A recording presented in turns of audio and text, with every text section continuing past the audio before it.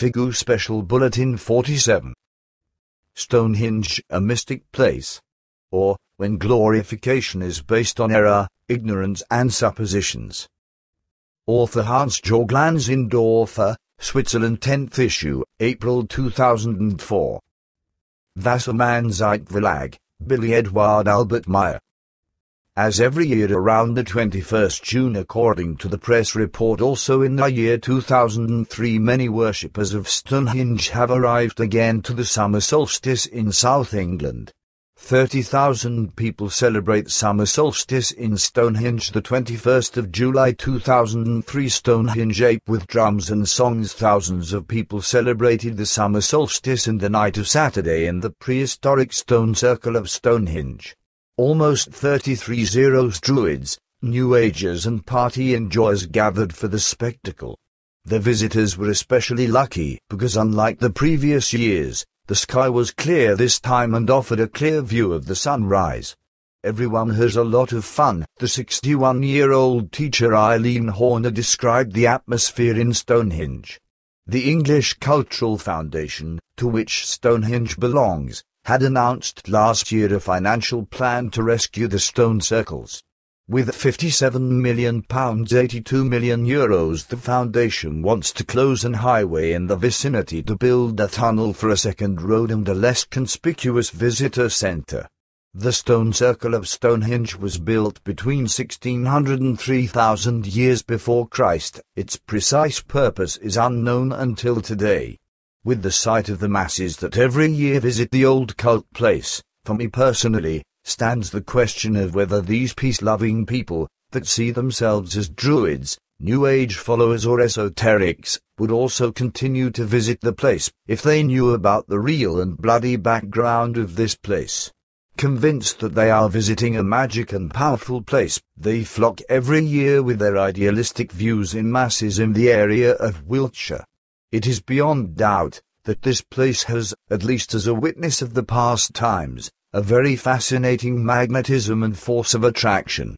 It is the unknown and enigmatic, the mysterious thing, the apparently immortal and the exceptional style of architecture, through which the people superficially allow themselves to be pulled into its spell. Erroneously on our planet, the good old times and epochs bygone long ago are revered and longingly admired as ideals of social ways of life. In the past, they say, everything had been better and pleasant, peaceful and harmonious. The relics and stone witnesses from these past times are therefore gladly visited as a place of contemplation and supposed inspiration. Whether, thereby, these deal about old runic sepulchres, ruins, stone circles, or about alleged places of power, such as old churches, stone circles or caves, is dependent on the mentality, the line of thought, or cult-religious orientation of the believers. In the Christian culture, places of pilgrimage such as Lourdes, Kevlar in Germany, Freudenstadt in Switzerland, or Wolfsburg in Bavaria, Germany and so forth have been going through an economic boom. Old and long-time past cultures often are revered as a symbol of unity and harmony, especially when they are considered mysterious and Elysian, as the Mayas, the Celts or the Etruscans. In certain New Age and esoteric circles, one gladly sees themselves as reincarnated Druids, priests and female priests, princes, princesses, and as alchemists or magicians of the past epochs. In the consciousness of the followers of the ancient cultures, the deep barbarian and delusional sacrifice cults and human slaughterings of those groups and people often faded away or were glossed over with alleged mysticism or supposed secret knowledge. So ideal images are marketed and upheld, for example, by many Indian tribes of America, although the truth is in fact that the women were suppressed by many ancient Indian tribes as working animals and were despised, as well as the wildlife was damaged through a catastrophic hunting behavior and wantonness. In addition to that, many lacked any relatedness to their environment, and nature conservation was a foreign word for them. Contrary to popular belief, were also carried out pointless hunts simply for fun and in the desire for killing. Even the highly praised Mayan culture was characterized by human sacrifice and sacrificial cults, even if those facts are not liked to be heard and accepted. The true backgrounds of many histories are often hidden in the dark and in barbarism. Our history is full of traditional mistakes, lies and conscious adulterations of the value that often was increased for prestige reasons. In the 285th Contact Dialogue of the 2nd July 2000, in a conversation between Billy Edward A. Meier and the extraterrestrial contact person Floran, the theme Stonehenge was dealt with, where she gave the following explanation. Florana says, I have occupied myself in fact with the megalithic complex of Stonehenge. The site, situated in the area of Wiltshire in southern England, was built in several stages of construction, where almost concentric circles of massive stones and a rampart ring with a radial projection were inserted in an original ditch. It was actually firstly 30 stones, as you said, namely in the outer ring. This consisted of 4 meters high stone pillars that were united through deck stones or, as you name it, by horizontal beams. In this ring or circle there was a horseshoe-shaped settlement that consisted of 5 large doorway-type trilithons. In the center of both circles, there was actually a structure, a large carved stone, which served respectively as an altar as well as a place of sacrifice and as a central observation and evaluation point for astronomical calculations. In addition, the whole thing was a worship site of religious barbaric form, where the altar played an important and very special role, because victims were offered on it, that not rarely was of human nature. The altar was in this way also a sacrificial stone. Furthermore, the same altar and sacrificial stone was also used as executioner's stone, which means that not only human sacrifices were offered on it, but also executions took place in respect to those sentenced to death. Billy says then the whole thing was a cult site as well as an astronomy site and a place of slaughter at the same time. Florana says this is right, whereby is not to be forgotten, nevertheless, that there was also taught and was decided about right or wrong, and with it also on life and death.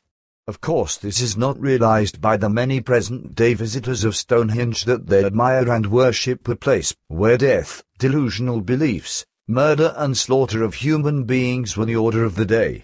Now, whether it is a question of condemnation or of human sacrifice of a delusional cult, the killing of people simply cannot be excused with the early culture or with the supposedly large and nevertheless unknown knowledge of the past. The unspeakable suffering that the sacrificed people had to go through is now neither understandable nor describable. To be led to the altar tied up and defenseless in order to be brutally slaughtered as a sacrificial offering to any gods is neither reverence nor worthy of admiration. With absolute certainty, at the same time, neither girls, boys, children nor adults were taken into consideration. Others, on the other hand, had to be responsible for some actions, were possibly condemned to death innocently, and as a result were executed in Stonehenge and deprived of life. It was not a place of evolving values and creative knowledge, even if perhaps in small groups the smallest portions of creative perceptions were taught. Maybe, the same people who today, out of ignorance and admiration, worship the place as sacred were themselves executed at the time as other personalities, and were sacrificed.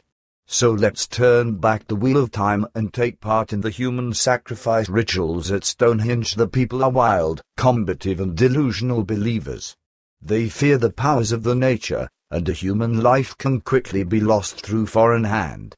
Although some among them study the stars and watch their orbits, the people live in deep delusional belief in any gods demanding sacrifice. The people are not conscious themselves of the spirit evolutive creative lawfulness or of the consciousness-related concerns. The reverence for the neighbor is relatively low and bloody feuds are fought. The people live in fear and anguish, in cult belief and deities worshipping, and they maintain bloody rituals. In a highly consciousness, reasonable and intellectually developed culture which is conscious itself of the creative lawfulness and of the brotherly love, and not brought any human sacrifice to any imaginary deities. Civilized, reasonable, respectful and reverent people would not stand it if their children, daughters and sons were suffocated, stabbed to death, slit open or bled on the altar for a barbaric and imaginary deity. that today's pilgrims will be shocked about these proceedings if they were taken back in those times to be present in the rituals. They would be glad they could leave the place immediately again. Probably no one would voluntarily give themselves or their children, friends, loved ones or relatives into the hands of the sacrificing priests. Nevertheless, these former acts and the very purpose of the place is not taken into consideration, and it is revered as mystical. However, how can a place of the torment and of the slaughtering be revered as sacred? The fact alone that also the astronomic laws of the universe were studied in Stonehenge does not excuse the other and barbaric utilization of the complex. On the other hand, many inhumane practices always preserve themselves on our worldwide every day. Thousands of people are being tortured, raped, mutilated, abused, imprisoned and eventually brutally murdered. If there, for instance, already had existed the human rights organization Amnesty International at that time of the active use of Stonehenge, then this place would have to go down in history as violator of human rights, and none of the members would have come to the sense to maintain or adhere to a cult around this place. Stonehenge and other related places of power are witnesses of an often rude and hostile to man and to life epoch of delusional belief and barbarism. Therefore, they should fulfill their task only as contemporary witnesses of bygone times. In fact, however, they have no evolutive or creatively instructive values that would be of importance for the people of the modern era to emulate. For his spiritual and consciousness-related evolution, the human being does not need neither stone cult buildings nor supposed mystic places, and neither churches, chapels nor places of pilgrimage, neither stone circles nor monoliths. The entire creation is for him witness enough of the creative work and creative power. His own consciousness is the most valuable instrument to the fulfillment of his task, the real sense of life, so namely the conscious learning to the perfection and evolution of creation. Hans Lanzendorfer, Switzerland.